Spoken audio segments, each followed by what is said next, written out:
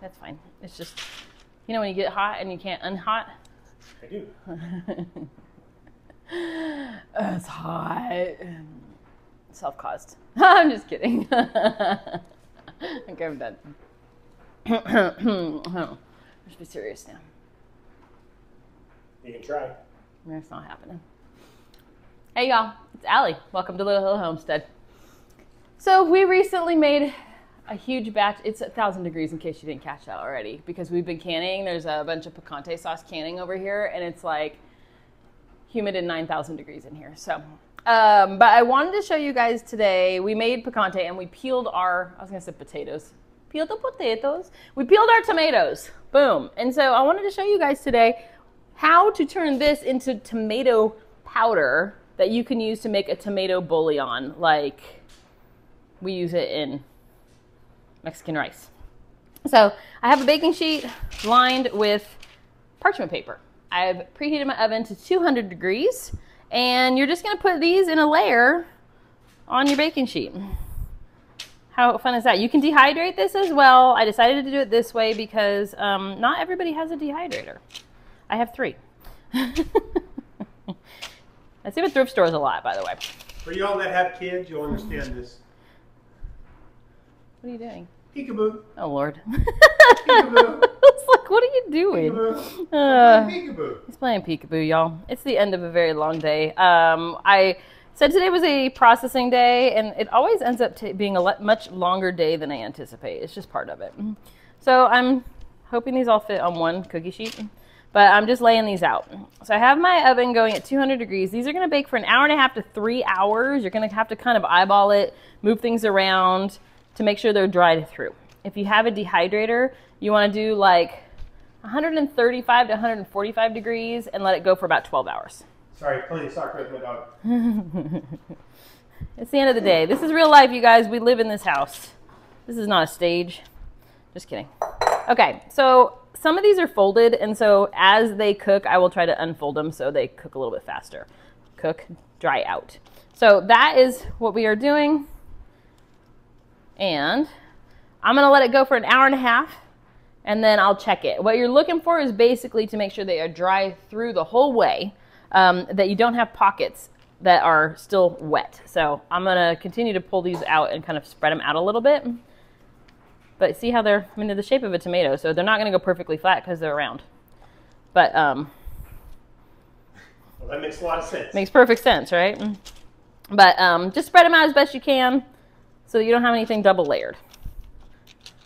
And I'm gonna pop them in the oven for 1.5 hours at 200 degrees, and then I will check on them. Hold on, my hands got dirty. Shocker, I was touching tomato. So I'm gonna pop them in the oven, boom, there you go, and I will come back to show you in 1.5 hours where we are. Cool? Cool. Hey y'all, it's, good Lord, it has been the longest day ever. Processing days for us take it out of you. I'm tired and I'm ready to be done. But it's check-in time. It's been 1 hour and 40 minutes because the timer went off 10 minutes ago, but we were cleaning up from dinner. So let's take a look at our tomatoes and see where we are. I haven't even peeked. Usually I peek so I know what I'm getting into. They're getting good. They're getting like dried out. They look like pepperoni. That's weird. No, so we have a little more to go. They're getting there though, you guys. I'm gonna do another, how long should I do? So the fun thing is when you guys, I left my oven wide open. Let me close that. When you guys do any kind of drying, these will come off there here and see how they're like floppy feeling here? But when they hit the air, they'll start to cool down and they get crunchy. So some of these feel done, but some need a little bit longer. They're still a little moist feeling. Like so I'm gonna flip some of them over if they feel like they're wet still. And can you see that at all? It does look like pepperoni. That's the weirdest thing. So yeah, that one's real wet. Okay, so I'm flipping them over to get the moisture on the other side done. I'm gonna set it for probably another hour and then we'll check back in. That one's real wet. Yeah, we'll set it for 1 hour. That's what I'm going with. That's my story and I'm sticking to it.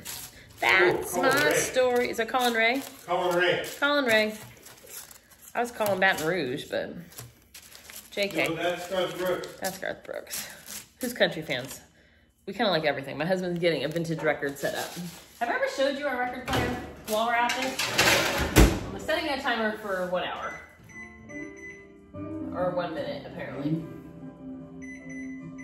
You can't play that. I don't have the rights. I could get kicked off of YouTube if I play music. Here, I'm gonna walk you in the living room. Let's go for a walk. But we can't give props to Charlie Rich. Okay, so I'm walking you guys in my living room because, you know, you're with me, right? Who's with me? So we got this groovy record player. When my husband's grandma passed away, we inherited a lot of her stuff, actually. Make me cry. Thanks. Some cool pieces. You're gonna cry over this? No, it's okay. No. So we inherited this cool record player and quite a few records. Isn't that cool? So we try to play records a lot. But look at this. We got this cool little table. Oh, you can't see it. It's a milk glass table. So this is, we have like a little memorial table. You gotta see my Where'd you think you were going with us tonight? Just tomatoes, right? Well, let me show you. You gotta see my grandma. She's this beautiful. Picture. Okay, so am I even pointing at her? Yes. So this is my husband's grandma, Pauline. She passed away a couple of years ago, and his grandpa, Earl. And then this is his dad, Terry, who also passed away a couple of years ago. I'm gonna start crying too, great. And so we have this little, isn't this cute? It's a little milk lamp top. But we have this little memorial table in the corner, and every night it's plugged into a timer, and the light kicks on every night, and it stays on. And I walk by every night and He does. give them the kisses. He gives them their kisses. But cute little things, right? But then we also bought a cool record cabinet that's over here. Oh gosh, I need to give you guys a real tour. This is my lamp of 1,000 eyes. Have you guys ever seen these? This is depression glass. I wasn't even planning on walking out here, but you know. So this is my lamp of 1,000 eyes. I probably should turn it on. This depression glass, it actually glows. But isn't it beautiful? Anyways, welcome to our living room. I have a lamp problem. I love lamps. Like, oh, and then I never show you guys my artwork. These are some of my personal paintings. I never show you guys my stuff. Oh. We have 1 million pieces. These are all my paintings as well. So yeah, welcome. but can you just show them the one, my favorite? Okay, let me show you Sean's favorite. I'm backing up. I'm trying not to, hold on. Okay, this is Sean's favorite. It's pumpkins. Yeah, it's not because I love pumpkins. Well, I mean, I do, but that's just amazing. He loves that one. I think my favorite is, so this was our goat. That's gonna be the We used to have goats. And the barn's probably pretty close, right? That's Quail Hollow. A friend of mine has a barn called Quail Hollow, and so we painted those. But this was our goats. We had baby goat. We had goats we raised, and so we this one was, that was Olive. We had Hazel and Olive. We picked old lady names because it was awesome. So we had Hazel and Olive for a couple of years, and then they had babies, and then this one, one of my kids made us a ceramic tile of one of the babies. I can't remember, it was her baby or Hazel's. I don't We had goat babies, and we decided to keep Juniper was her name. We called her Junie. So my one of my kids made that for me. But those are cute. I love that one too. He's happy. Anyways, I probably should paint more. I really should. I agree. You're your own worst critic, right? Okay, off to what am I doing? What was the point of this whole thing? Tomatoes. Oh, my husband's picking a record, though. That was the whole point of it. I'm Oh, and I picking know a you record. guys love my mason jar collection. These are all blue mason jars. Oh, let me get out of the way. No, you're Sorry. okay. We had this shelf when we moved in, and I thought, well, what am I going to put up there? And we have a giant mason jar Mason bar. mason jar collection that just happened to fit perfectly. So every time we travel, we pick up a blue mason jar, and we don't use them for cooking and stuff like that, but they sure are pretty, am I right? I love blue mason jars. Anyways, oh, I did the hutch reveal, by the way, and look what ended up back over here. Junk, like I told you. I said it'd be organized in front of the junk. So, okay, we're back. Moving on. Back to real life. Okay, back to tomatoes. I set a timer. We have 55 minutes. We'll do another check-in. Bye. Okay, it's been another hour. Let's see where we are. You ready? All right, this is looking perfect. Okay, do you see? They do look like pepperoni. Is this the weirdest thing? They are now completely dry. You can tell because they puffed way up. Yeah, that's it, you guys. It's like very airy. There's no wet spots. They don't feel like I have any. All right. That's it. I am going to turn my oven off. I'm going to set these just to the side and let them cool down for the night. I'm done, you guys. I was in the kitchen today for I don't know, like 12 hours. Doing picante and peaches and now this. So I'm done, you guys. I already washed my face and my husband and I are gonna go sit down and watch. Have you seen Only Murders in the Building? We just started that one. So there we are. But I will finish this tomorrow. What I'm gonna do is grind it up. I don't know if I'm gonna use a food processor yet or a spice grinder. I gotta figure that out. Sometimes the magic bullet even works, but I'll mess with that tomorrow and I'll bring you back for the next step. But for now, just let it cool down until it's room temp. Good morning. It's bright and early the next morning. It's actually, I got up early this morning to get a bunch of stuff done, so it's actually just after 8 o'clock in the morning. Our tomato skins sat just on the stovetop all night. They're very airy. They're very light. I found the easiest way to do this is with a coffee grinder.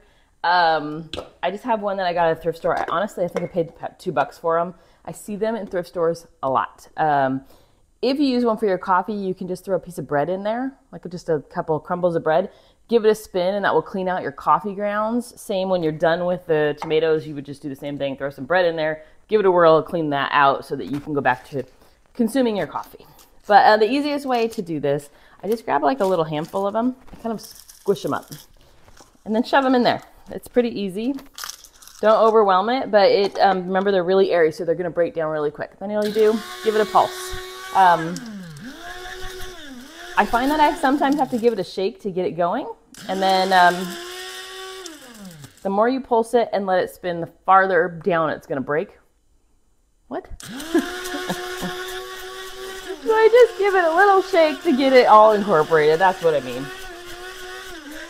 Until you like the consistency. So like, I want it a little more than that.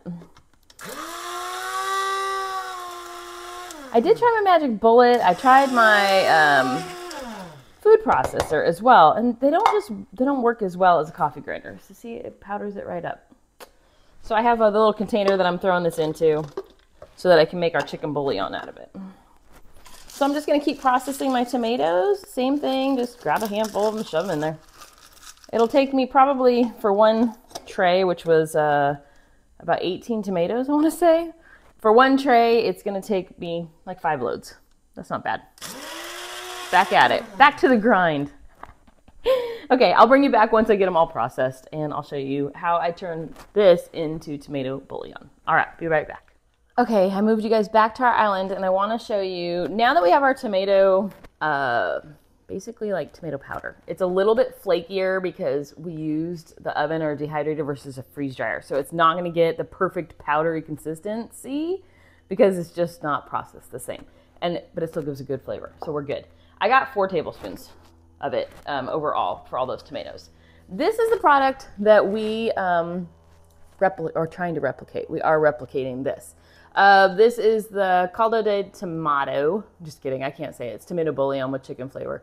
And it's very, very high in sodium, which that's fine, but I wanted to figure out a cleaner way to make this. That's basically what we're getting to. So I have a little container. I'm going to put our 4 tablespoons of tomato back in there. I wanted to measure them to see how much we had. I did a taste test. I put a little bit of the original version of this into our thing just to see where we end up. I have a half a cup of this is the chicken bouillon that we made. It's actually like a vegan chicken bouillon. So that is what that one is. The recipe's on the channel. I will do my best to link it. I'm just going to give this a shake to get it all incorporated. Now, one of the other tricks that I found, and this is optional, you guys, if you don't want to run out and buy ingredients. If that is what you want, that's your finished product. Now we have a chicken tomato bouillon. It's just a really beautiful little powder, has some red flakes in it, good to go. I found, so my husband uses achiote powder. It's a powdered stuff. This stuff is like, seriously, it's like $1 for this pack, and it'll last you the rest of your life. I'm not joking. It has a bunch of these little packets in it, and no recipe. He had to come in here and give his input. Okay. Oh, okay. I warned you guys when we started this video. It's like 8 o'clock in the morning, and my husband has been up since 3:30 working, and you can come over here. Okay. We do it real on this channel. We're real, right? We do it real. So I'm today, in pajamas all the time. Shirt. My beard's not. I haven't taken a shower. I still have my glasses. He's been working on. all morning. It's fine. So that's what it is. This is normal life, people. This is real. I can't believe you're already giving away my achiote powder. You didn't make it from scratch. Well, I didn't make it from And I didn't tell him what you use it for. Okay. That'll be a whole other thing. But if you want his pollo asado recipe, let us know. We grew up in California, Southern California, and there is a place called Carenas. It's like a Mexican meat market, a carniceria, right? Yeah, it's a full grocery store. It's a full grocery store. It's a great carniceria. But there, if you live in Southern California, you should hit one. They have the best pollo asado, carne asada, that type of stuff that's pre-made. Well, we can't get it here. It sucks in the South. We'll just say that. If you find it, it's just not great. And so he started making his own pollo asado, which is what the achiote is for, and carne asada, which is like killer. So it's nice because it's one big piece of meat instead of all these little chopped up pieces too. So. And it's funny, now in the South, carne asada, people don't even know what it is. Yeah. That's weird to me. But you guys tell me what you guys think. It's getting better the more transplants move here. Do you have pollo asado and carne asada where you are? Yeah. Interested in Let us know. In Canada and the UK and South Africa, and I bet they don't, but let us know. What meats do you guys have? Okay, so this is like gone in a rant. Here you go. That's what we do. So when I was younger, I decided I was going to, in my lifetime, learn how to make a dish or like the most famous dish from every country. I thought that would be fun. I haven't gotten very many under my belt yet, though. So if you have a very famous dish from the country you live, let me know. Yeah, we haven't done blood sausage yet, so. No, we made a friend of ours. A friend of ours was from Poland, and we were like, okay, we're gonna make pierogies. And so she gave me a cookbook, and it was in Polish, y'all. So that was helpful. So she had to come over and help me, but that was a long time ago. Anyways, achiote is, I don't even know what's in it, actually, because it's in Spanish. And my eyes are not that big. Well, my eyes are big. My eyes don't work that. Can you come read this? Just kidding. It's literally in Spanish. It's garlic, cumin, a caking agent. It's got coriander, annatto. Oh, yeah, I can't read that. God, that's real small. Oh, wait, it's in English on this side. Sometimes I have to put my reading glasses over my Spanish. regular glasses just to see things, so. But achiote is a beautiful red. Well, what can I put it on? I'll put it on the lid. It's this beautiful, like, orangey red powder, and it's really, really tasty. So into our mix, I'm going to add a half of one of the packets that comes in here. It just enhances the flavor of it. Like I said, it's optional. If you can't find achiote, this is from Walmart. I really think it's like less than $1 for the packet. I think it's 98 cents. And like I said, it will last forever. Plus, you'll need it for our carne asada. No, our pollo asada recipe that we're going to show you. All right, I'm just giving that a shake. Shake, shake, shake, Sonora. Who's ready for Beetlejuice 2? Let's just say. Beetlejuice. Okay. We just said it 3 times. No, I said it twice. Oh, I know. Anyways, I'm going to put a little of this in to this container so that I can do a taste test, you guys. So the way that I taste test things, okay, so you guys know that in order to make dupes, I often look at the ingredients on the back, except that this one I did not put chicken fat in it, or caramel color, or half the stuff that I can't read. Yellow number this, and I didn't put all that in it. So we're going to see how close we got doing a finger test. This is the original. This is our new recipe. I should have mixed it in water. That'd probably be better, huh? You want to taste test with me? I'll taste test it with you. I'm just doing a finger test, though. Okay. All right. So try the original first. This is the original? This is the original. I think it has sugar in it. Sweet, salty. Okay. I've had that before. Yep. By itself, it's quite pungent. Mm-hmm. Ours is definitely savorier. Savorier? More savory. It's not sugar. Those are very, very, very similar. Mm-hmm. The only difference, this must have sugar in it. It's very sweet. Do you get the sweet? Yeah, well, sugar. I get salty out of it. Sugar and palm oil. We don't have those But, either. I mean, that makes sense because we're eating it direct. Right, I mean. When it's in a recipe, then the salt's not as big of a deal. No. It's good, though, yeah? Yeah, it's very, He's very my good. Yes. he's my taste tester. Anyways, that is our recipe. I will put it below as well. But basically what we had is 4 tablespoons of our dehydrated tomato peels, half of a cup of our chicken bouillon that I will link the recipe below. And then if you want to add some of this package is old, you guys, don't judge. It's achiote. It's actually cilantro and annatto is what this is, which this does, by the way, have annatto in it. So that's our recipe. I am working on a beef broth recipe or a beef bouillon recipe. A million of you guys asked for it. That's a hard one because I don't have dehydrated beef or freeze-dried beef to make it with. I did get in contact with a local farm source to get some good quality beef, so I might be able to work that out. But I'm working on it. Maybe down the road it'll be here, but not quite yet. Anyways, that is our tomato and chicken bouillon, and we love to make Mexican rice with this. That's what we usually do with it. So I'm gonna stick this in our cabinet, and there you guys go. Much cleaner, much better ingredients, which is cleaner, and you know what's in it. Plus, you used all your tomato. We had one very small handful full of cores or tops from our tomatoes. Everything else got used. How cool is that, right? Anyways, off we go. Next recipe. Hope you have a grand day, y'all. Okay, go enjoy life. Thanks.